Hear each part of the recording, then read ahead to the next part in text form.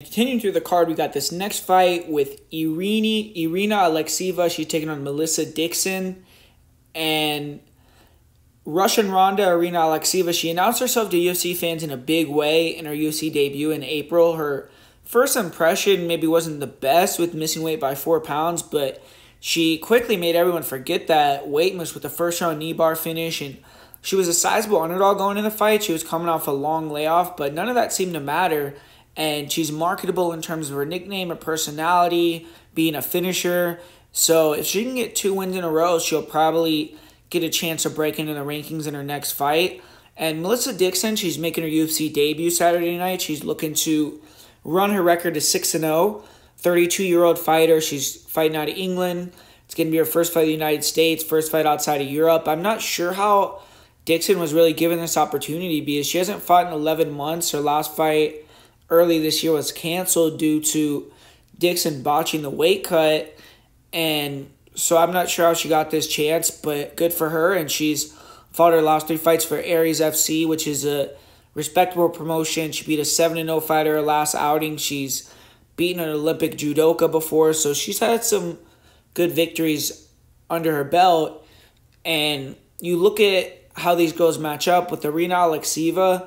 She's big for the weight class. She has a long build, and she's a finisher. She's a decent grappler, opportunistic in the stand-up, and isn't really the best, but she'll throw some sloppy kicks out there, body and legs. She has no real setups or real ability to go first. Mainly wants to make fighters come to her where she looks for counters. She'll counter with hooks and overhands, and she has some power.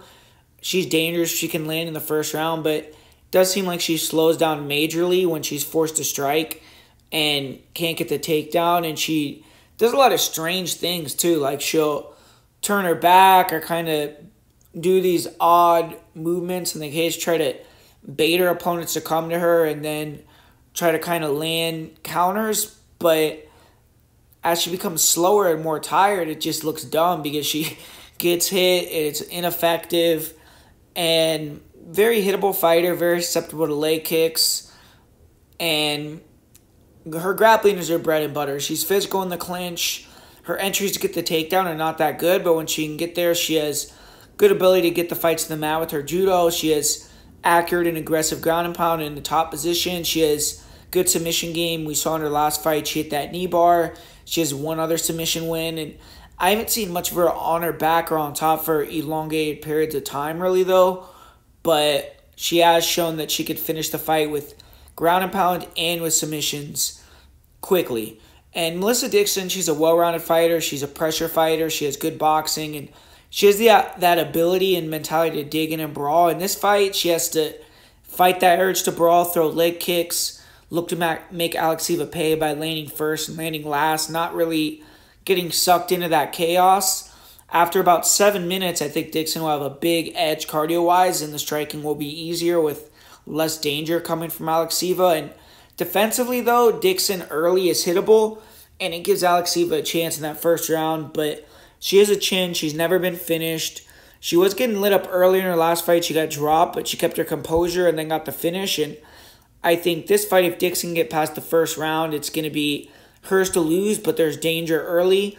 And with Dixon, she's a good wrestler. She has nice takedowns against the cage, good scrambling ability. Her double legs and her clinch game are on point and very strong. Like I said at the top of the video, she was able to defeat Rizlan Zouak and outmuscle her in the clinch. And Zouak is a Olympic judoka, so that was very impressive. And when Dixon can get on top, she has good control. She's a brown belt in jiu-jitsu. I think she can defend submissions, laying ground and pound, do well on top. Very good back takes, back control. And her cardio is on point. She definitely has the edge in the cardio. If she could put aside the traveling to the United States, it being her UFC debut, the layoff, and she does well on the scales this time, then she should do well. I think Dixon may struggle early, but I think she's going to outlast Alekseeva and win via third-round TKO. So give me Melissa Dixon to get the victory in this fight via third-round TKO.